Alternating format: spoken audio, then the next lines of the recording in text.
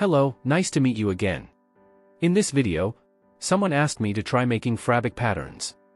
You might want to try this method for wrapping paper or greeting cards. Let's get started. Create a square. Trick for making square or circle, simply tap twice on one side to get the square or circle with the correct proportion.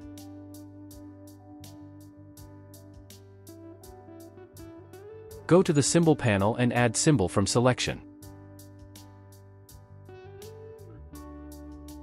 Duplicate it. Create a template.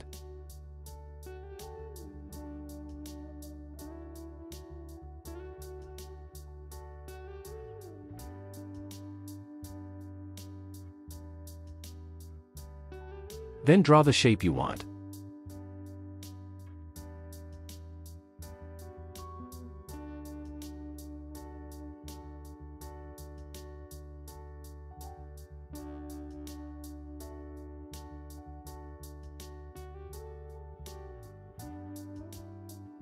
After drawing, group it, or add them together as one piece.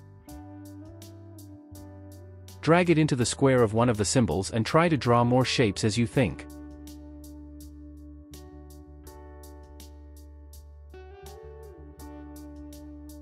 You can also import groups or shapes that you have already made and put them here.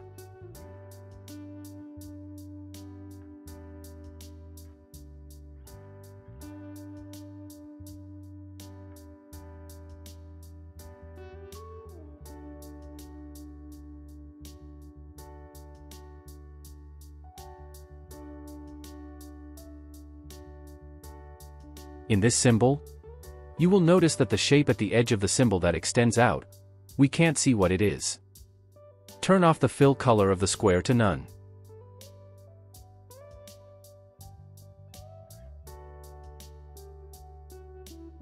Position the object so that the overall is in the center of the pattern and see if it works.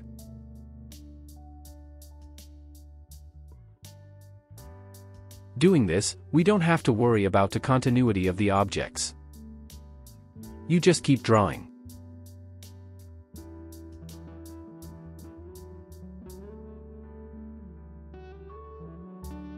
Make a square as a background to see the overall picture and use the same color tone as much as possible.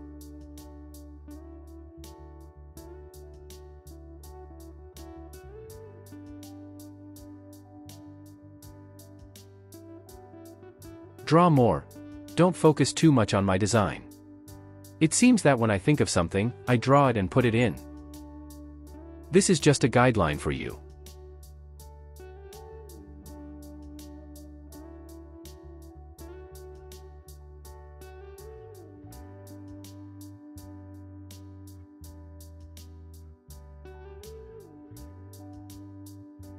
I didn't design it beforehand. I don't do this type of work very often, but many people make money from it.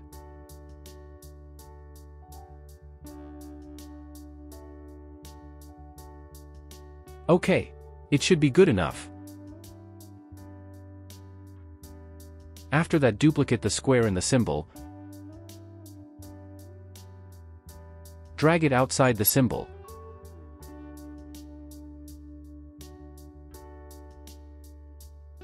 Move it to snap in the middle. It means the center of all symbols. It would be easier if you made a template from the beginning. Then group all the symbols.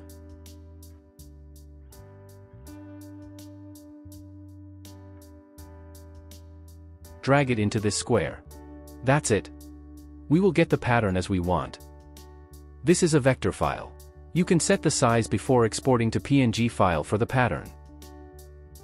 You can learn a little bit more about filling with bitmap of vector flood fill tool, or gradient tool for filling color in bitmap like this.